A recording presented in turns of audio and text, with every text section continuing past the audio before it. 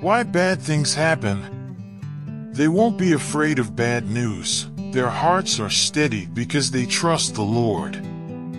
Psalm 112 verse 7. If God is good, and if He made the world, why do bad things happen? Part of the questions is easy to answer, and part of it isn't. Let's get to the easy part first. Sometimes, bad things happen because people disobey God's commandments and invite sadness and heartache into God's beautiful world. But on other occasions, bad things happen, and it's nobody's fault. So who is to blame? Sometimes, things just happen and we simply cannot know why.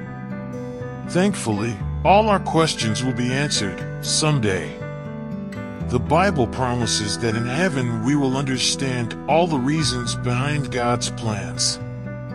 But until then, we must simply trust that God is good, and that, in the end, He will make things right. There is but one good, that is God. Everything else is good when it looks to Him and bad when it turns from Him. Need courage? God can handle it. Do not be afraid or discouraged, for the Lord is the one who goes before you. He will be with you. He will neither fail you nor forsake you. Deuteronomy 31 verse 8. Life can be difficult and discouraging at times. During our darkest moments, God offers us courage and strength if we turn our hearts and our prayers to Him. As believing Christians, we have every reason to live courageously. After all, the ultimate battle has already been fought and won on the cross at Calvary. But sometimes, because we are imperfect human beings who possess imperfect faith, we fall prey to fear and doubt.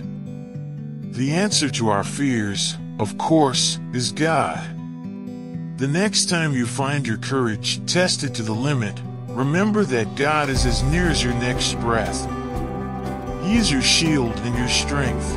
He is your protector and your deliverer. Call upon Him in your hour of need and then be comforted.